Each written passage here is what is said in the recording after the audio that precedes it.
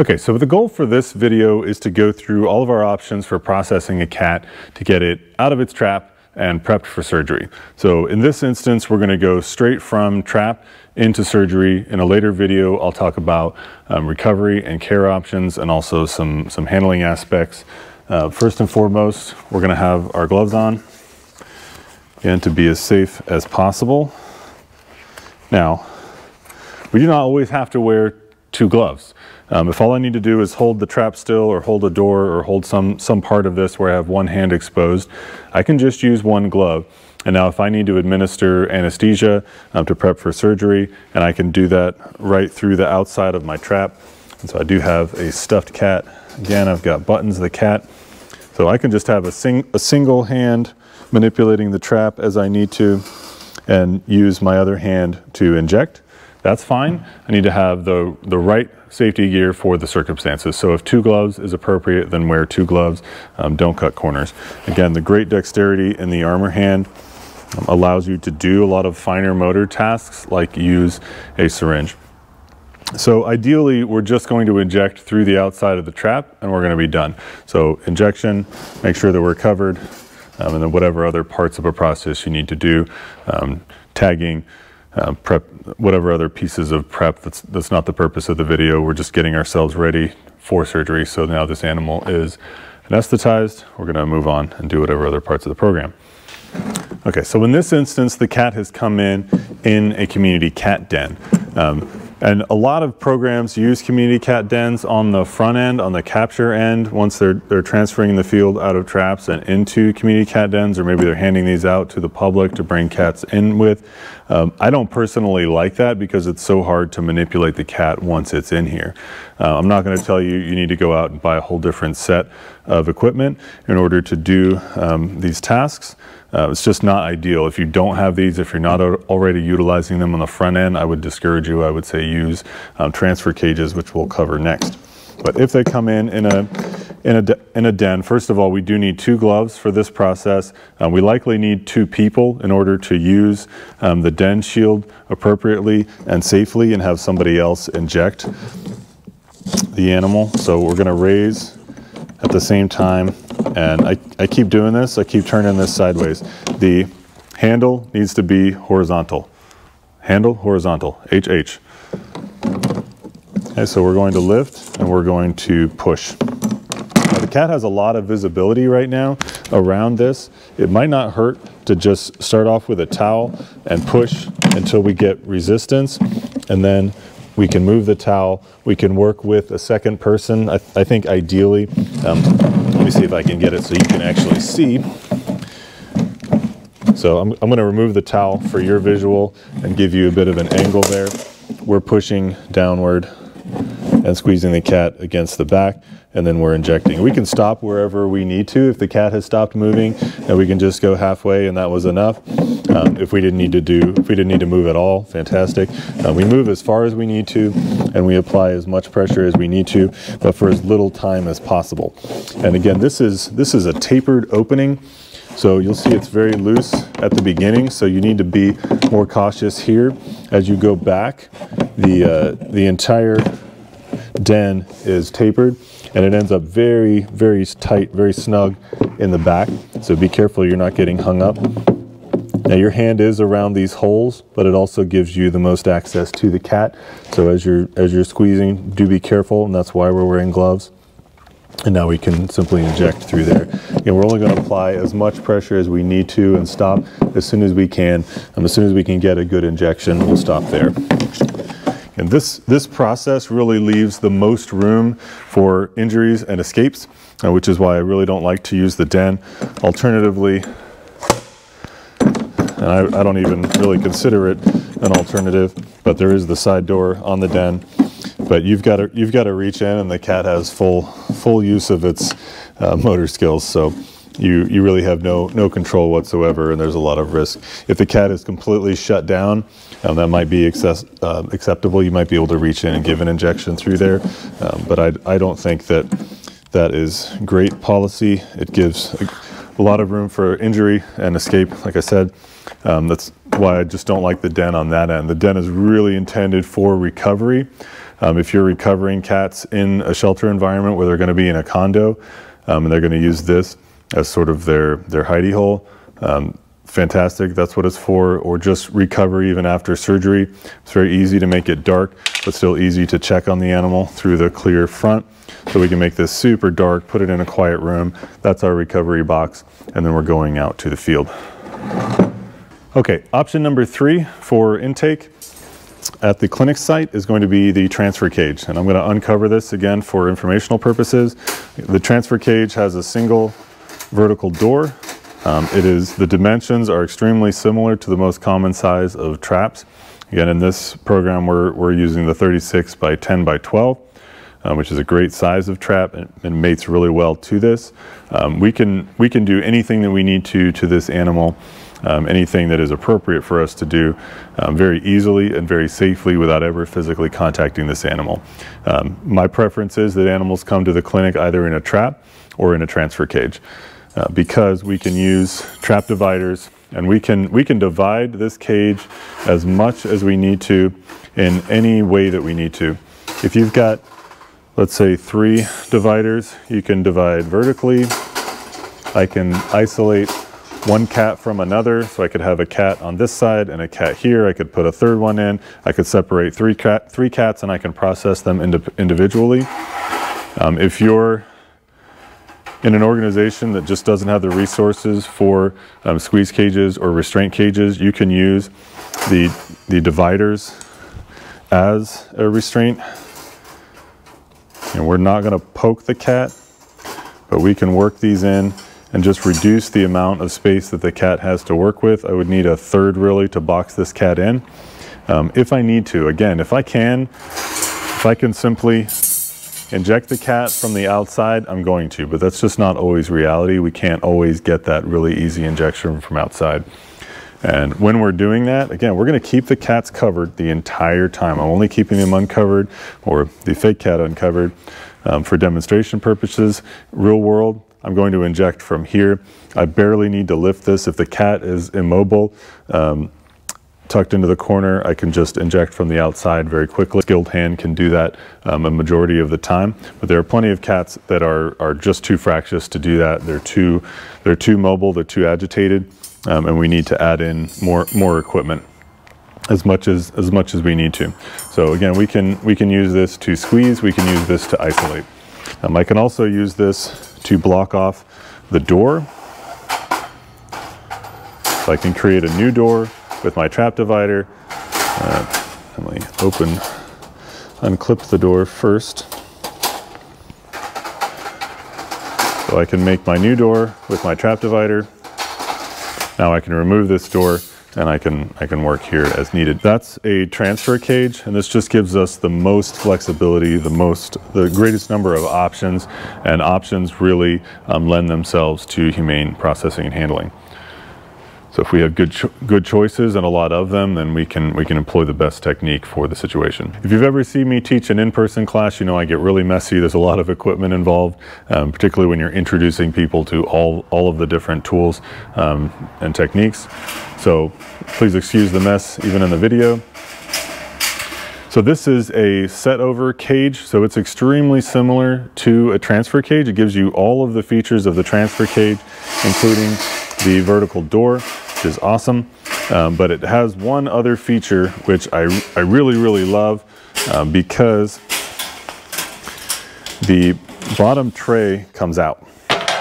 And when that tray comes out, that gives me what is effectively a square net. And if you've ever tried to net cats with a round net in a square corner, you know why this can be so useful. So if I've got my cat up against an edge, if I'm whatever type of capture program you're running, if you're running a cruelty scene where you're trying to catch a bunch of cats in a hoarding house or something, you can set that right over the cat, and now you have containment. And so I can just work this over to a flat surface, and then I just slide my tray back in. And you got to work with the cat a little bit here. My fake cat is not going to work with me. but you've obviously got to slide that underneath of the cat. Once I get to a certain point, I can flip it, can tuck. Again, I've got my gloves on, and I'm going to use these spring clips to keep that floor from sliding. Okay.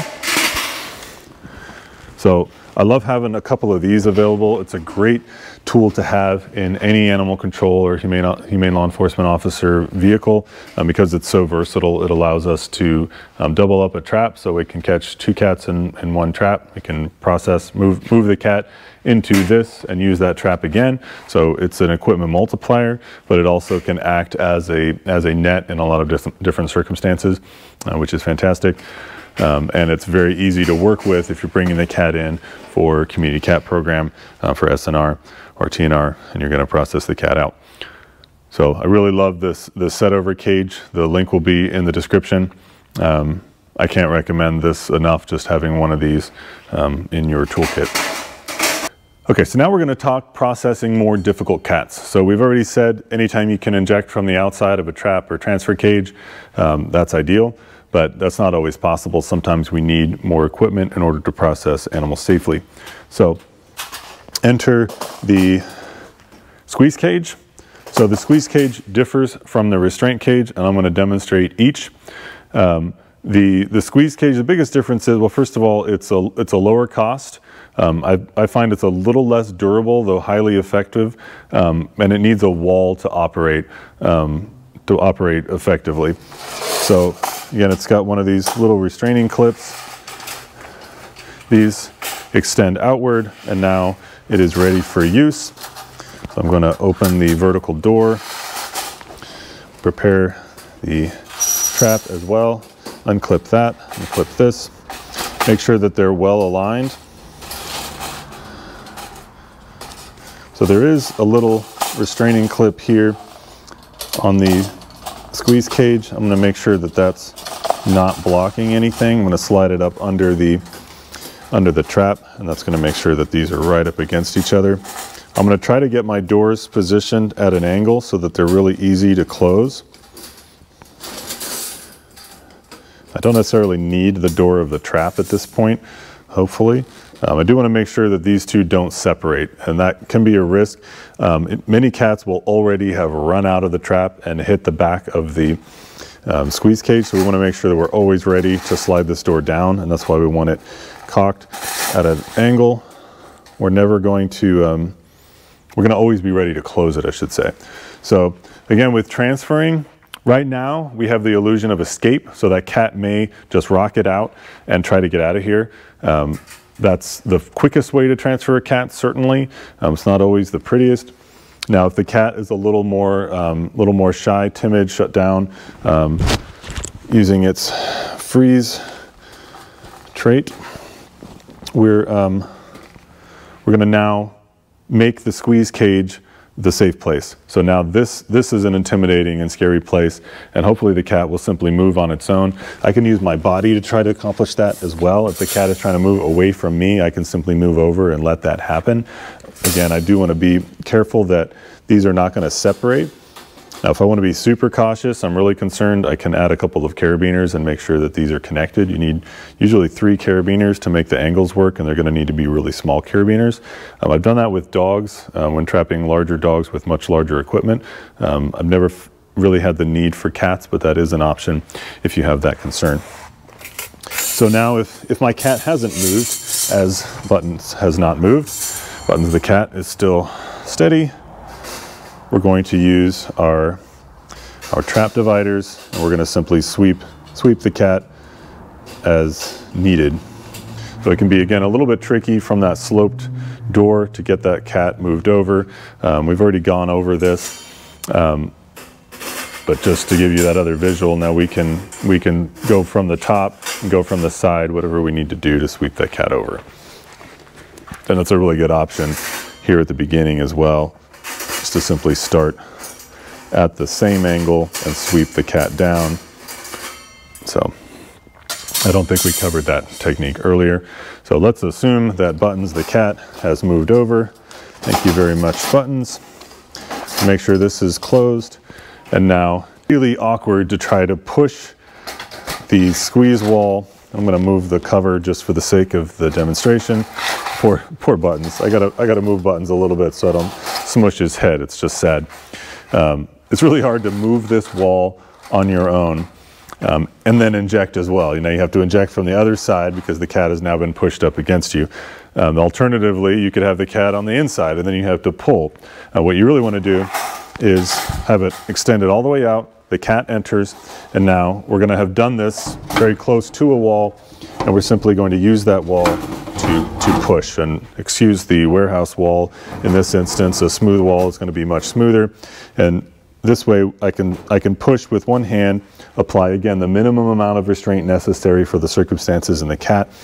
One nice thing about the squeeze cage is that the metal is relatively pliable. It's durable, but it's relatively pliable. If you are squeezing, it will conform a little bit to the cat's shape and keep the cat from moving without needing to apply more force than really is necessary. So the cat is now immobile. Very, very quick injection. Out, very quick release, and now done. So if I'm processing a lot of cats, it's really ideal that the clinic have multiples of these so the cat can simply fall asleep in the squeeze cage and move on. So if you're doing a big program with lots of cats processing very, very quickly, and you're getting a lot of cats who need something other than simply injecting through the outside, it's ideal to have a couple of these so you can process them more quickly. We do want now quiet. And this stage where we're anesthetizing everybody, getting everybody prepped for surgery, needs to be a really quiet stage. So it's not a time when we should be talking, socializing. We want to be as quiet as possible because our sounds negatively impact the animal's welfare. And we talked earlier in the introduction to community cat programs how important it is to avoid every stressor that we possibly can avoid. The restraint cage, I find, is just a little bit more durable. Having the double doors can be an advantage if you've only got one and you're processing them back out. I really can't imagine why you'd go that way. I think the main advantage of having the two doors is that depending on which direction you're facing in a room and whether you're up against a corner or a table or anything else that's blocking access on one side, you can use the other side. I think that's really the benefit of having the two doors. So if you're changing spaces frequently, I would maybe go for the double-ended option, double door option. I think that it just gives you a little more flexibility with what wall you're using when you're processing the cats. The other advantage is that it's just much easier to use as an individual. I mean, the squeeze cage was not difficult to use, but you did need that wall. You don't necessarily need a wall with a restraint cage. We're going to skip the part where we process the cat through the trap and assume that the cat's already in the restraint cage. Now with the restraint cage, because I have these little locking tabs, I can just sort of set it and forget it. Obviously, I'm not going to walk away from it, but I could squeeze as much as is appropriate for the cat. Again, not too much, not too little. I don't want the cat moving around and bending the needle and spraying drug, and then we're not sure how much drug the cat got, and then we've got to deal with that on a medical basis. So we're going to apply as much restraint as we need to for as little time as possible and do that quick injection.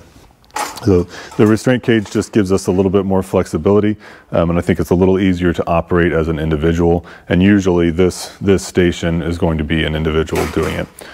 So I think that this has some advantages when it's one person processing the cat.